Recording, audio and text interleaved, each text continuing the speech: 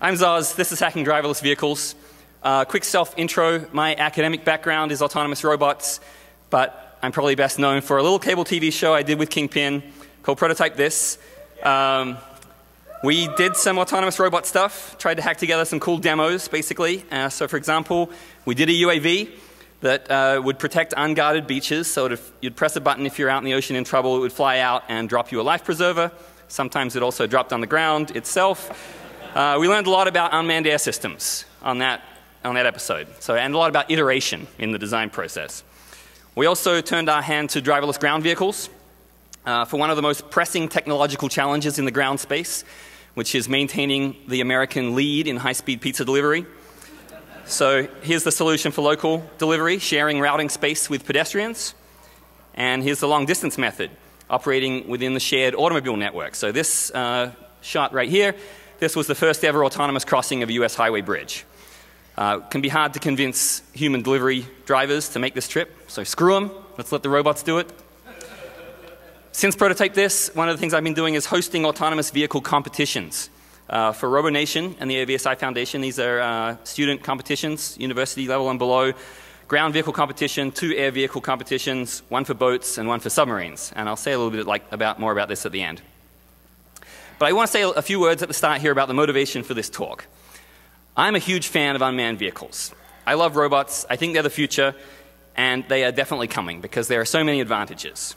Energy efficiency, not having to carry a human driver, not having to carry food and water, bathrooms, or go out of its way to acquire them. Same with time efficiency, not having to deal with fatigue, boredom, taking rest stops, operator changeovers, and so on. And all the new applications that are going to be enabled where it wasn't practical to do it with a human driver. So the revolution is coming. You can't stop it. Even if you want to, it's here. But like everything else that humans have ever made, these systems are going to be hacked. So I want to start that conversation now. I want to start talking about it before the systems are too entrenched for us to go back on decisions. So what I'm definitely not trying to do here is spread FUD, fear, uncertainty, and doubt. All right? So it's not going to be some kind of alarmist anti-robot propaganda. You like that one? How about this one? That's not it at all. It's not every presentation where I get to make 2 Hitler jokes on the same slide. I couldn't resist. Hope it's not too soon. But I think that this revolution is coming, and I really got a sense of this recently. This is footage I shot a year ago at SUAS. This is a vehicle called Fire Scout. It's an autonomous, unmanned robot helicopter. And it's doing a takeoff run there, and it just looks like it's sitting still on the ground, right? It's so stable, and you look at that and you think, yeah, that's how to do it. Let's let the robot drive. So I'm not trying to interfere with this process at all. This is my point. DEF CON is not a security conference per se, right? It's a hacking conference, a hacking convention. And to me, that's hacking in the old school sense, right? Figuring out how things work, what's wrong with them, if there's stuff wrong with them, and how to improve on them. So this talk is about getting people excited about contributing to that conversation. The analysis, discussion, design, and the eventual acceptance of driverless vehicles, right? So you can think of this as a recruitment talk. It's sort of like General Alexander's NSA keynote last year. The big difference, of course, being that I don't care, I don't want to see what you fap to on the internet, all right? You can keep that to yourself.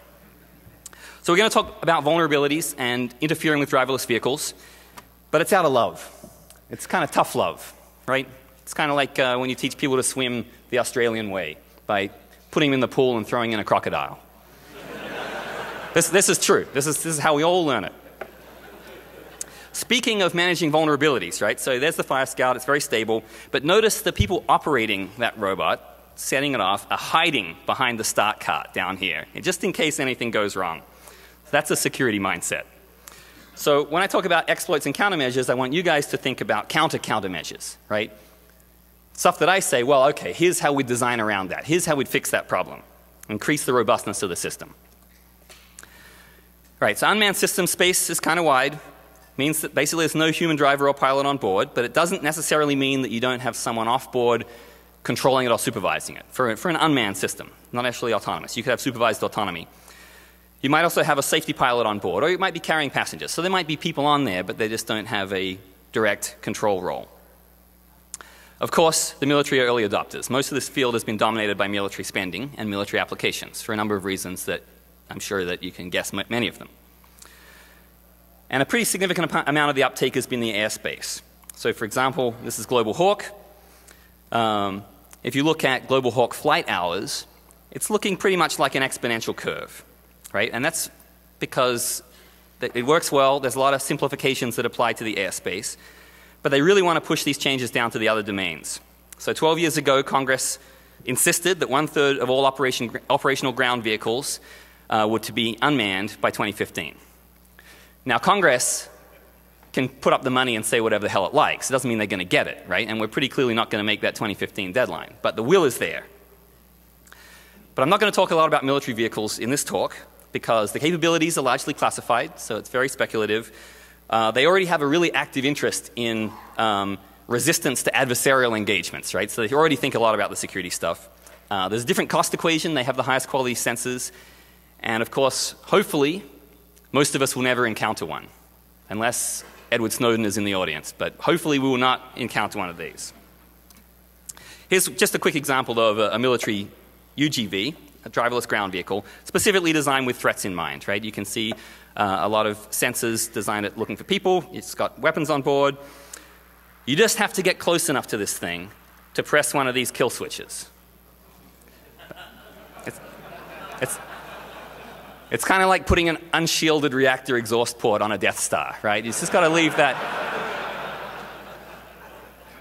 Presumably they'll remember to remove those in the final version. But let's start thinking more about where these things are going to show up in our backyards. So we've got transportation. Nothing bad about these guys, by the way. We love these guys. They're friends. Not singling them out, but they're doing pioneering stuff in transportation. Oceanography, terrestrial mapping. Filmmaking is big, right? If you go see the filmmaking conferences, you see UAVs everywhere. Some of the weird esoteric ones you wouldn't necessarily think of, like power line inspection with UAVs. And of course, logistics like the pizza delivery. Lots more. And there are two main priorities that the industry advocacy group has for unmanned systems in the civil sphere. Precision agriculture. Actually, a lot of combine harvesters now are practically mobile robots, right, because they can do optimized paths over the fields and so on. And secondly, self-driving cars. This is big, right? The wide applicability over the entire country. Roadblocks to uptake in the civil domain.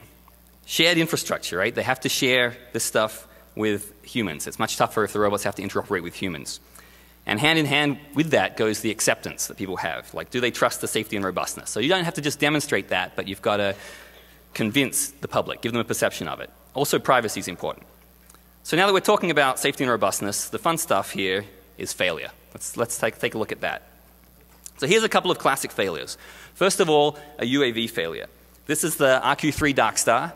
There's a surviving example in the Smithsonian Air and Space in Washington, D.C. It was supposed to cost $10 million per unit, ultimately, right? Units 11 to 20 and $94. So the first couple were very expensive. The first prototype failed on its second flight test, on its second takeoff, actually. Now, I've seen the video of this crash with my own eyes, but I was not able to obtain it for you guys. I apologize for that. So you're just going to have to imagine what happens here. Here's a non-crash RQ-3 takeoff. So just extrapolate from that and imagine if it didn't take off like that, it's coming down the runway, and it starts to wobble up and down and oscillate. And these oscillations get more and more, and eventually it pitches nose up and comes down hard, and it's a huge fireball, and it's millions of dollars down the drain. This is the quote from the Journal of Unmanned Systems Engineering about what happened. Here's what, as it was explained to me by researchers involved, this is what happened. They had modeled the takeoff run with a flight control system on an asphalt runway. The second flight takeoff was on a prefabricated concrete runway, and so those gaps, those cracks between the prefabricated concrete panels were underdamped, and they set up this oscillation that eventually caused the failure of the vehicle. Right? So just those small impulses to the inertial sensors. So the moral of that story is that the expectations of the designers are critical. Even a seemingly trivial detail like the runway composition can mean the difference between success and failure of these systems. And so if there's going to be exploitation, there's a good chance that it's going to happen at these cracks between the boundaries of the designer's expectations. Here's a second example. This was the favorite vehicle to win the first DARPA Grand Challenge back in 2004. This is the desert race from Los Angeles to Las Vegas, fully autonomous. This vehicle was done by a CMU offshoot called Red Team Racing, and it got a few miles, 7 miles or something like that, before it took a hairpin turn wrong and ran off the side of the road. Its engine caught fire, and it was all over. While we wait for that video to catch up, let's see if we can play both of them at the same time. Hey, look at that. There it is. Failed. What went wrong, apart from the fact that diesel engines don't like running on weird angles?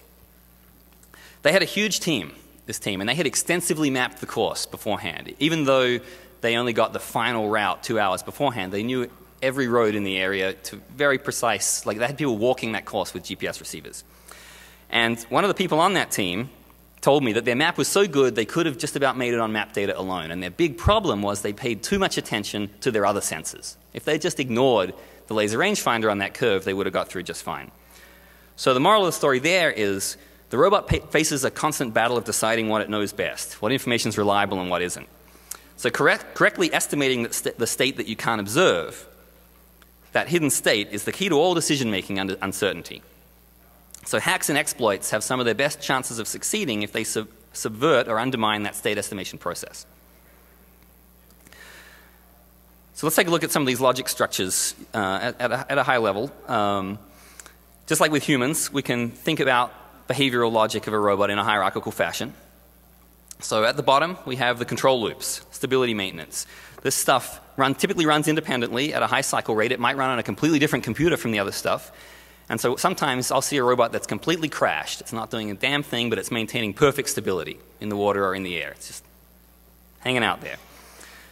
Above that, you might see something like collision avoidance, right? That's preservation of the robot. It's kind of like, Asimov's third law, I think. Taking precedence over everything except low-level control. Then above that, navigation and localization, right? So that's part of the mission. It might even be all of the mission if it's just a navigation mission. And then above that, high-level mission task planners, reasoners, stuff like that. So what can we take away from that arrangement? Well, first of all, there's an implicit dependency, right? So if you attack at lower level in the hierarchy, you can defeat everything above it. If the robot can't maintain functionality there, then it definitely can't at the higher levels. So I like to think of it, for those people who have office jobs, no one thinks about filling out their TPS report while they're actually being kicked in the balls, right? You can go back to work and try that and see if it's true. But secondly, more engineering effort might have been spent programming, guaranteeing robustness at those lower levels. Stability is super important, but getting lost once in a while, you might be able to recover from that. So the lower layers might be juicier attack targets, but they also might be better defended and harder to find bugs in. So a couple of examples that I mentioned before from Prototype This, just looking at the way things were arranged. The life-saving drone had an autopilot that did all the stability maintenance, has low-level control loops for all of the basic airworthiness, the tunable for the different environmental conditions you might expect to encounter. Nothing in the way of collision avoidance. This is missing from just about all UAVs, and that's one of the things that needs to be implemented and designed in order for that shared space arrangement to happen, and there be shared space approval of UAVs. Navigational localization is GPS-based. That has waypoints, and this involves also control loops, PID loops, controlling how the aircraft approaches those waypoints and when it decides whether it's hit one or not, or whether it should go back around for another try. And then at the top, we had our kind of bombing run planner that would actually set up a temporary waypoint to give it the best possible approach path so it could do that impact point estimation. So the system, of course, fully vulnerable to collision because there was no effort to not be. And the high-level logic depends on one single sensor, the GPS. So that single point of failure is a big vulnerability, and they're actually really common in the robot sphere. Local pizza delivery has to have all kinds of control loops for its stability maintenance because it's balancing on two wheels, and it's got to do weight shifting for when the pizza gets removed and the center of gravity changes. Lots and lots of collision avoidance. That's pretty much almost everything that the system does. The main strength is dealing with those dynamic obstacles that aren't on the map. At the high level, navigation by route planning from a map that's pre-generated using simultaneous localization and mapping. So that's where the discrimination between static and dynamic obstacles happens. And then the high-level task is, again, a simple one. It's just to dispense the correct pizza when the correct credit card gets given to it. So this kind of system is vulnerable to redirection, trapping, and map confusion attacks, right? All those things that attack where the robot thinks it is. And, of course, you can always try and get the pizza out if you didn't pay for it, you know. So there's the mission stuff.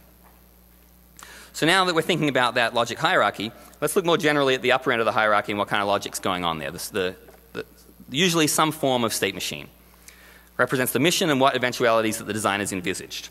So the robot considers itself to be in some state, and then at each decision point it can either stay in that state or transition to a new state. And eventually you get a directed graph of all these states. They define what logic the robot runs at any given time.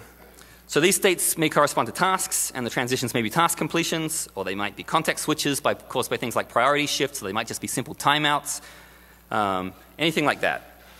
And as represented here, they may in themselves contain subordinate states, and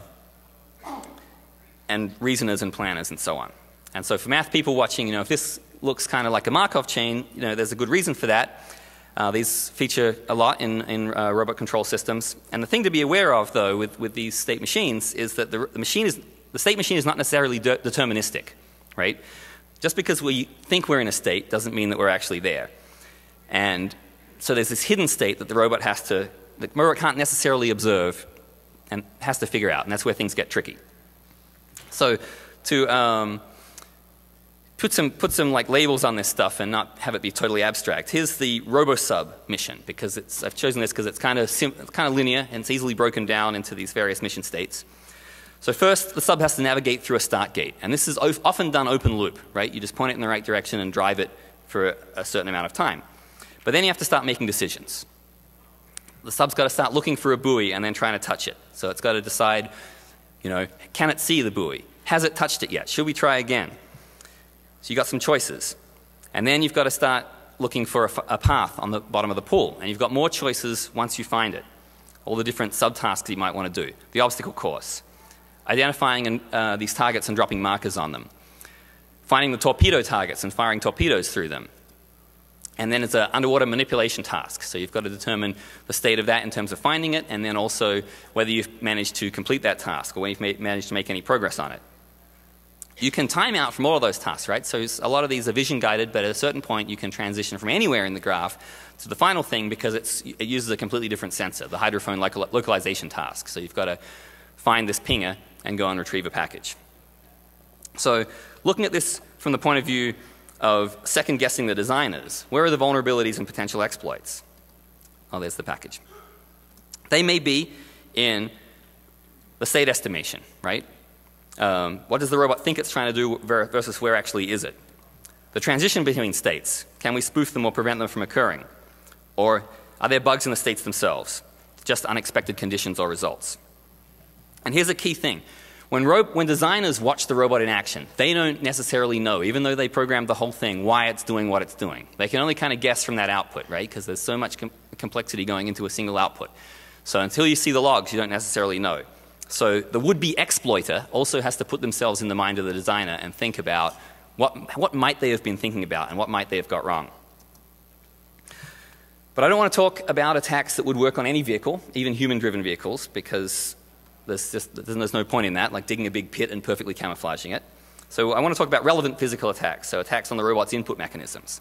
So the input mechanisms are the sensors. They can be active or passive, which there's an important distinction between that we'll cover as we go. And some common examples are GPS, of course, for terrestrial vehicles, laser rangefinder, cameras, millimeter wave radar, is there at the back, digital compass and inertial measurement unit, the wheel encoders, and then for the specialty vehicles, like the subs, we have things like Doppler velocity loggers, scanning sonars, pressure transducers for air and subsurface, like barometric altimeters, for example. In addition to all of this, there's the map, and we'll definitely talk about that too. So sensors don't give a perfect picture of the world. just a best guess. And you've got plenty of sources of uncertainty. We all know about noise, of course. It's a constant battle. Associated with noise is drift. Latency and update rate come into play. So when we were doing the life-saving drone, we had 1 hertz update rate on the GPS. So that meant, with an unknown timestamp on that. So that meant that the vehicle could be anywhere within like a 70-meter distance when we got that position estimation. So getting a position estimation that could be not valid anymore to the tune of up to 70 meters, that's hard to do a 5-meter precision bombing run. And you have to model these uncertainties under various assumptions. So you need to know what the underlying noise models of the sensors are. So a lot of people don't use GPS because they can't get from individual units what the noise model of the GPS is, so they can't develop a noise model that's super reliable. You might think that fusing sensors together might be more useful than a single sensor, and that's true in many cases. Fusing sensors and registering it together can be a lot more useful than taking the separate sensors. But what do you do when the sensors disagree? So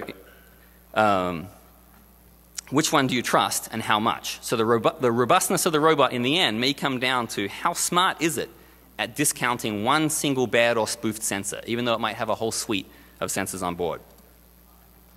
So let's look at sensor attacks. 2 basic kinds.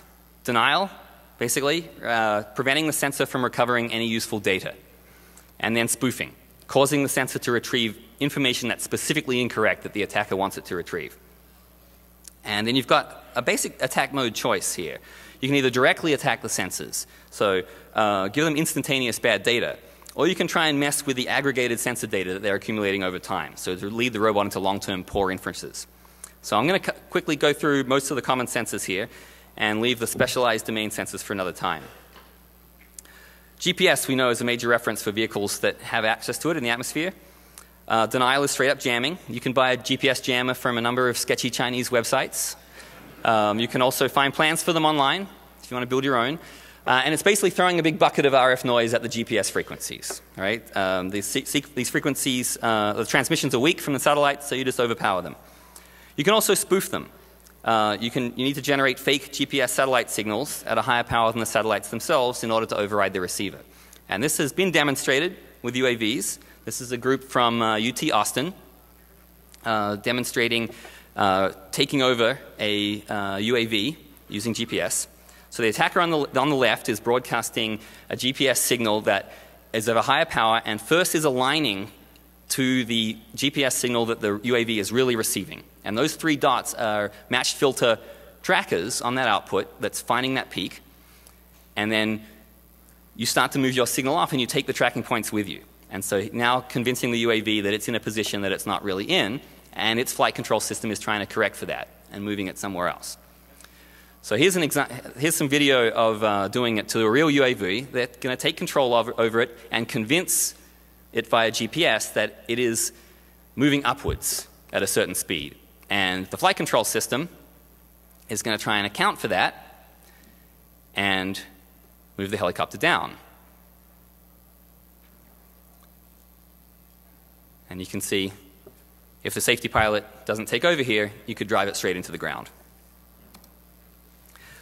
This technique was claimed to be used by the Iranians when they brought down an RQ-7 surveillance UAV. There's a picture of it captured on display in Tehran. They said they spoofed it into the ground. This is widely believed to be a model because the original crashed. But it seems unlikely to me because the military systems use encrypted GPS and the military don't rely on GPS for UAVs because there are jamming and less likely spoofing for military GPS. But we do know that for civilian systems, it's easily jammed due to that weak amplitude of the real signals, easily spoofed, I mean. So in the civilian realm, the GPS is used as a primary sensor, unlike the military. You'll take the GPS and maybe resolve the last couple of meters with your laser rangefinders. So it's important to point out here that those sensors all have filters on them, right? So that the GPS will drag the vehicle slowly from incorrect trajectory rather than just snapping it off its path. So here's some Grand Challenge footage from 2005. Again, without access to the logs, it's hard to know exactly what's happening here, but it looks like, because there's nothing on the road, it looks like we're seeing some GPS drift off the road that's then being corrected by the laser rangefinders. So that's typical of what you might see if something's relying on GPS. Here's another DARPA Grand Challenge example. Looks like a GPS-guided run that's drifting off the road here. Who knew that a van could drive over a Jersey barrier? Something maybe for the next DEF CON Cannonball run to keep in mind. Okay, next up, laser rangefinder, or LiDAR. Right? It's basically a scanning laser rangefinder. Originally a sensor for industrial automation, but then the robot guys got hold of them and were like, oh, this is awesome, right? So we're going to start using these outside. So mechanically scanned via a rotating mirror, and they essentially measure time of flight, right? So it's an active sensor. It depends on the return signal coming back. These are primarily used for collision avoidance and map making. I don't know why I do these bullets, because I always forget to advance them. They return a point cloud of reflected distances within the laser range. So you can do denial on them by actively overpowering them, or by preventing a return signal with dust, smoke, mist, that kind of stuff. You can also spoof them by manipulating the surface absorbance of the things that they're looking for. So basically manipulating absorbance and reflectivity to give the receiver specifically incorrect information about what it's looking at.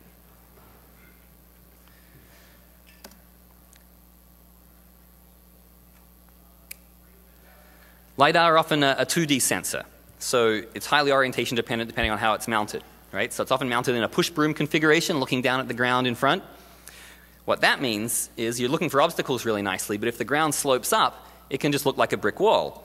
So you can see here that some output, this is from pizza delivery.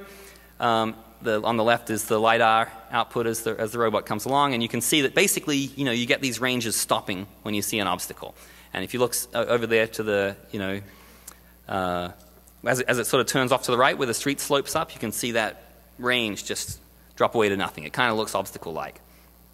In addition to that, if it's shooting down over the top of a low obstacle, or particularly a discontinuity like a curb, then it can miss it entirely, right? So it can fall in a ditch if the ditch is orientated right.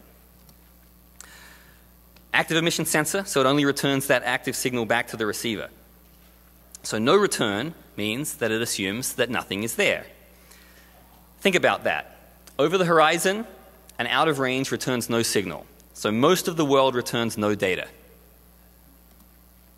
So what that means is that things that absorb in the laser frequencies look exactly like nothing. And things that are transparent in the laser frequencies also look like nothing. So if you were to paint an absorbent tunnel on a wall, right, it's just like Wile E. Coyote. The robot would not see that.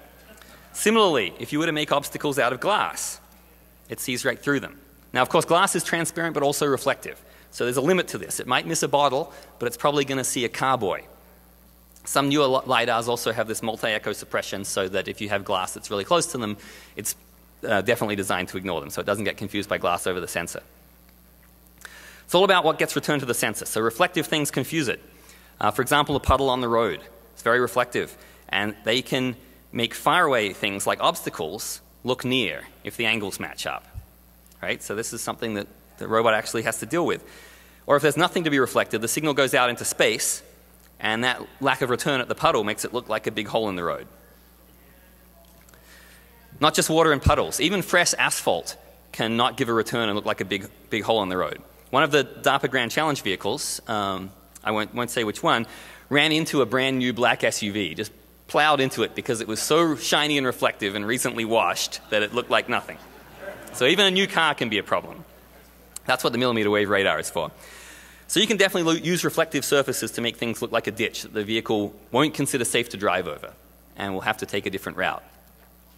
People out there, the bad guys out there, have good reason to try and use these kinds of techniques. This is just something for fun. I found this in my travels on the internet. These are documents that were from Al-Qaeda in the Arabian Peninsula that were captured with an Al-Qaeda offshoot in Timbuktu in Mali. And you'll have to trust me what it says unless you read Arabic. But this is item 2. It's referring to a Russian-made Rakal GPS jammer. This is a document on how to avoid UAVs and drone strikes. And then item 3 advises them to place reflective plates on their vehicles to reflect off the laser designator, just to make the missile have to miss slightly, right? That could be the difference between life or death. Of course, for this to work, you'd need a material that was reflective at the laser wavelength. So who knows whether these guys can make it work or not, but it's on the list of techniques. Laser reflectance is also a feature. The road mostly gives a decent return unless it's that fresh asphalt. But the white lines are quite reflective. So they look like gaps in the road. So they actually use this to do road line detection. So a fun consequence of this is that you could make fake road markings in a way that's invisible to the human, like black on black, but the robot is going to see them perfectly. So you could paint some black on black swervy lines, for example. The human does not know why the robot is swerving all over the road.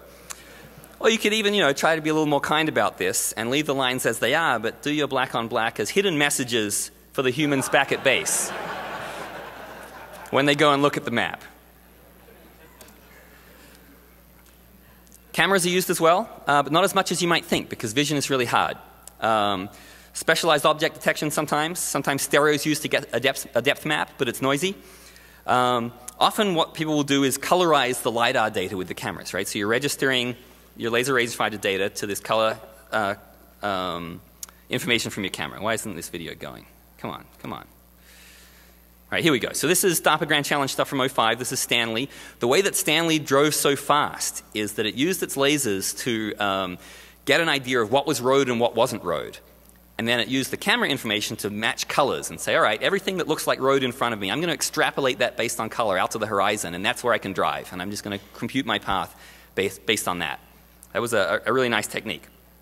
Of course, cameras are easily dazzled and subjected to blinding attacks, just like we always talk about with anti-surveillance stuff.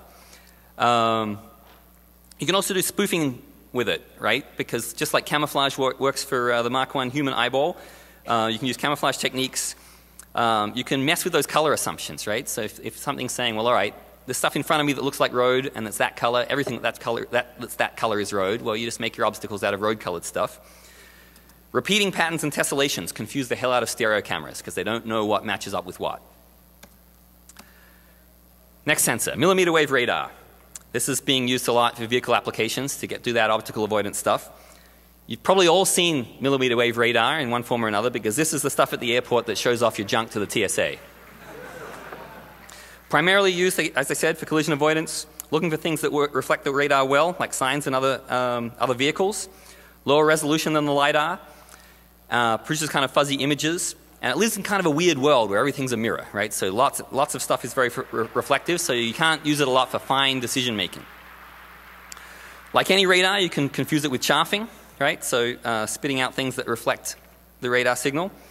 It also gets a big return from things like signs. So an overhead sign, the robot might be programmed to ignore that as an obstacle because it's getting such a huge return from it. But if there happens to be a dynamic obstacle underneath that, it might miss it.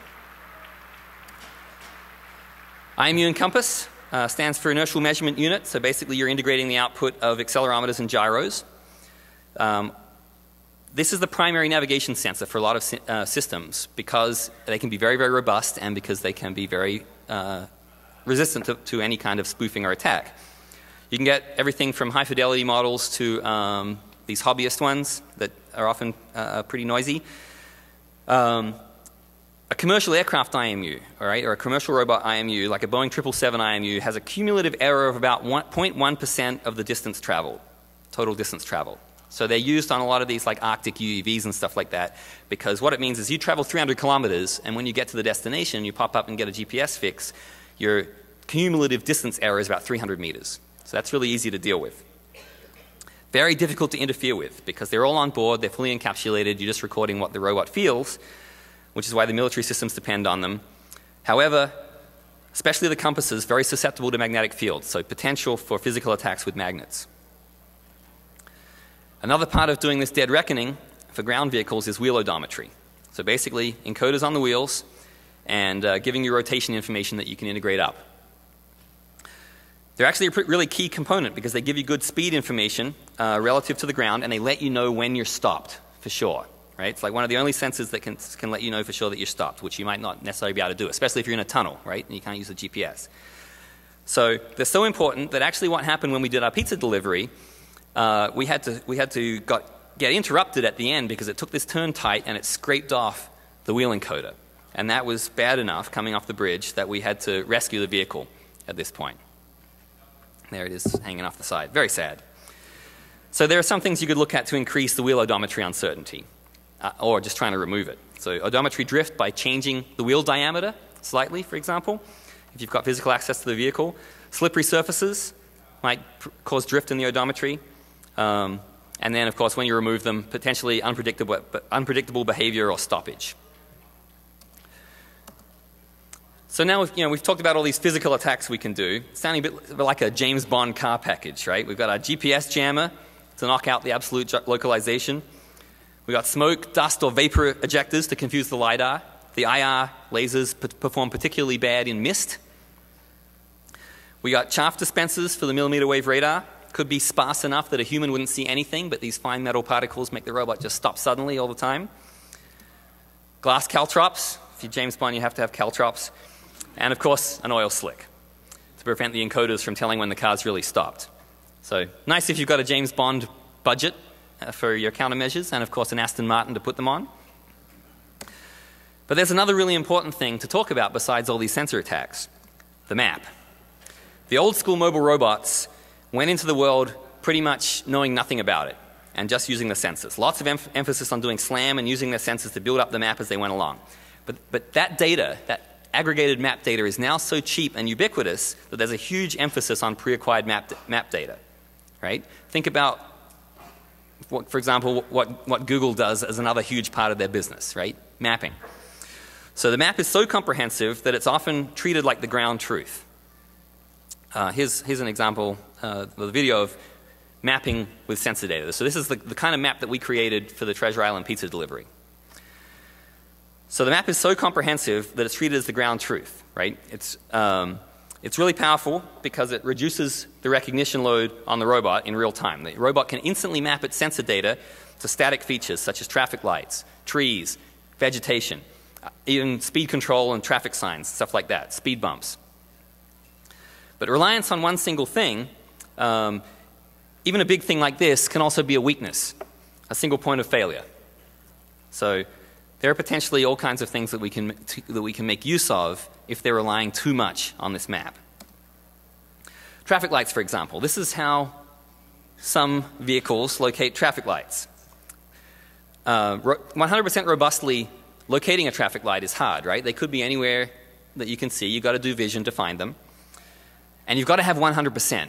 You can't just have your robot go around occasionally blowing through a red light because, the robot, it doesn't have to get it completely right. No, it's got to do that because you're on the same road as humans. If it's just robots on the road, maybe you can deal with that kind of thing. But the human is expecting that if the light's red, that guy is going to stop. But if you've got a map of every single traffic light and it's registered to your GPS, and so from everywhere you sit, you know exactly where to look to see that traffic light, then detecting the color of the traffic light is trivial. You know where it is. You just have to look for that blob. But now you've got a potential schism between the human's assumptions and the robot's assumptions, because the human assumes that the robot can see the traffic light under any conditions. But the robot assumes that that traffic light is exactly where the map says it is.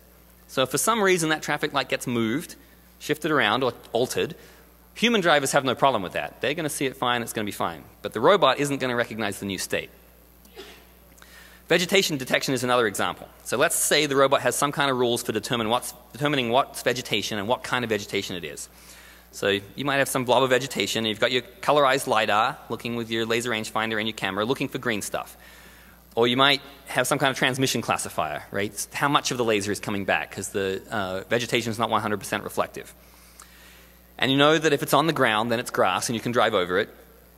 And you've got all your trees mapped out. They're all in the map, so you know where those all are, and you treat them as static obstacles, so it's no big deal. But since the last time you drove that route, the trees have grown, and the foliage is overhanging the road.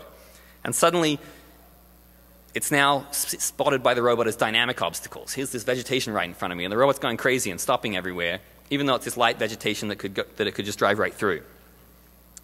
So the meta point here is that the rules for guessing what things are that the human designers have come up with are often pretty brittle. They represent the best efforts that the designers have been able to do to design acceptable tests. But when you have this great thing that looks like the truth in the form of the map, you come to depend on it. And dependence on the map may exacerbate that brittleness of these discrimination rules in a way that opens the door for exploitation. One more thing about the map is you've got to have constant updates. This video is an example in simulation of what robot vehicles could do at an intersection if they have completely reliable real-time local information, right? There's no need to stop. They just fucking go through the intersection. Totally terrifying, right? So you could do that if you have that map update. But if you have a local map, then you can't do that kind of stuff, and you're vulnerable to these unexpected real-world features, things that pop up in the real world that aren't on the map. And if you have a remote map, then you're vulnerable to all those attacks on the network, right? So you can do denial, you can jam your 4G map updates, and also spoofing. You can man in the middle the map data as it comes through, all the cellular intercept techniques that we are familiar with from other parts of DEF CON. So looking at some of the general vulnerabilities here, let's talk about the overarching logic structures again and how we might craft an exploit. So we want to maximize the uncertainty facing the vehicle in order to cause mission failure. So some of the maneuvers that a vehicle needs to do when it can only do onboard sensing are more uncertain and therefore more fragile than others, simply because of the geometry. So one example is a right turn on red. You've got oncoming traffic coming from the left, and the view could be blocked by other vehicles. So the same problem that a human driver has. So the robot is going to necessarily be more cautious here, and this provides an opportunity to trick it. So we might want to force the robot to require manual assistance, right, to be unable to continue without supervision. Or we might want to confuse or annoy the occupants so they abandon robot vehicle transportation. Even regularly dropping the vehicle back into manual mode might do that. Inconveniencing the other road users, right? So if the robot stops and blocks traffic, you've got robot road rage. So getting back to these fragile maneuvers, like the right turn on red, if you can make it too uncertain so that it sits there and blocks traffic, or if it ventures out at the wrong time and gets T-boned, then that's the vulnerability to be exploited here. Now, if you have physical access to the vehicle, you can do these kind of physical attacks on the logic, kind of like a 21st century version of slashing the tires. Obviously highly dependent on the configuration and mission. But if you have the ability, for example, to get near the compass and stick a device or near the millimeter wave that has a strong electromagnet that's also got a 4G modem, you could figure out where on the map the vehicle is that it's doing a fragile maneuver and mess with its compass at just the right time.